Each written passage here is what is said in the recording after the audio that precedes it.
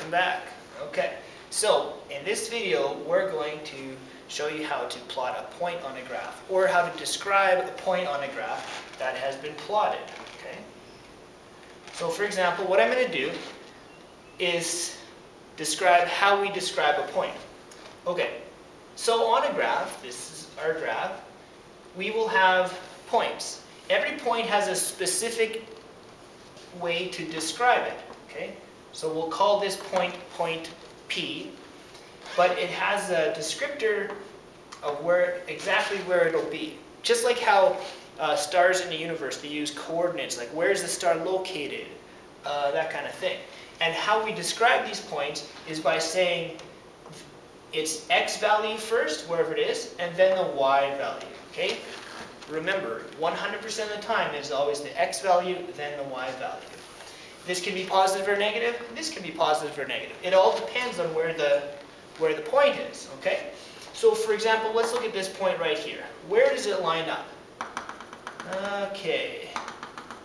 Okay, so its x value, okay, here's 0. It's right here. See? We just draw up, and that's where it hits the x axis. Okay? So we've hopped 1 spot, 2 spot, 3 spots. So that means it has an x value of 3. Okay? Now, where's its y value? Well, if we draw a line to touch the y-axis, the vertical axis, we can find out that we're going downwards, -1, -2. We're going downwards to 3, but it's negative because we've gone downwards. Okay?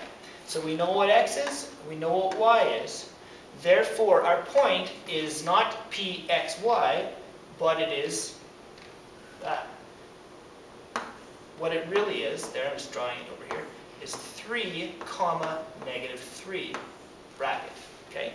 This is how to properly write it. You need the comma, you need the brackets. Make sure to put the negative sign there, and this P is just a made-up letter that I said, let's call it point P. You know what? If I said, hey, let's call this point A, then we would describe it like this. A, bracket, 3, -3, bracket. Okay? It's just an arbitrary name.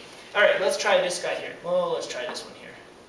Let's call this point B. Well, point B is described in x and y. So we're going, how far are we going to the right? We've gone 1 unit. So x is equal to 1. And how far up or down have we gone?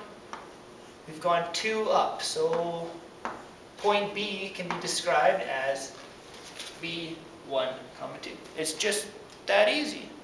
It's really actually just that easy. Okay? So that's plotting a point.